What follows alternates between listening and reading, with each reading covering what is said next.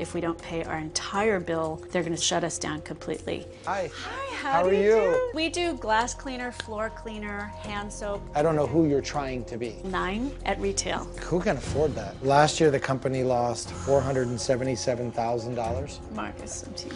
It doesn't feel like a company in crisis to me. It feels more like appearances than reality. I'm not the person to give you $1 million.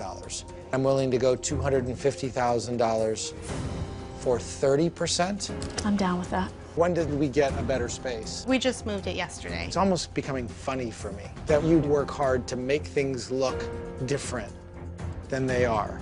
I want the joke of an affected, highbrow, stuffy-ass, Toilet cleaner. unapproachable brand. I want the joke to be over, and I just want to sell a bunch. Clean evolution. It's kind of clever. You know I hate clean evolution. I like the idea of the bathtub. My hope for you is throw away the facade.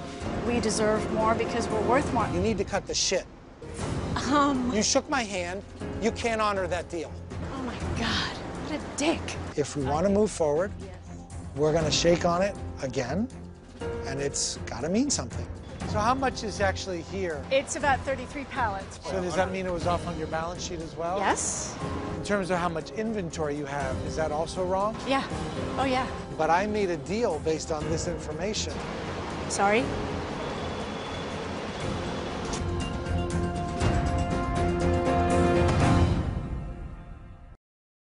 Hey CNBC fans, thanks for checking out our YouTube channel. Here you'll find videos from all your favorite CNBC shows. Be sure to subscribe by clicking right here.